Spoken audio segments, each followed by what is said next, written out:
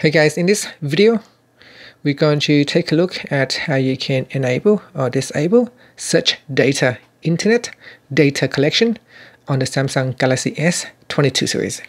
First, tap on the home button at the bottom to go back to the home screen. And from the home screen, swipe down at the top and tap on the settings icon. In settings, you want to go down and tap on privacy. In here, we go down and tap on customization service. Then we go down and tap on data management. If you do not see data management, make sure you turn on customize this phone. So tap on data management. In here, tap on search data internet. Tap on the toggle button to switch it off. So I'm going to tap on stop, and this will prevent my search data from being collected. And that's it. Finally, you can tap on the home button to go back to the home screen. Thank you for watching this video. Please subscribe to my channel for more videos.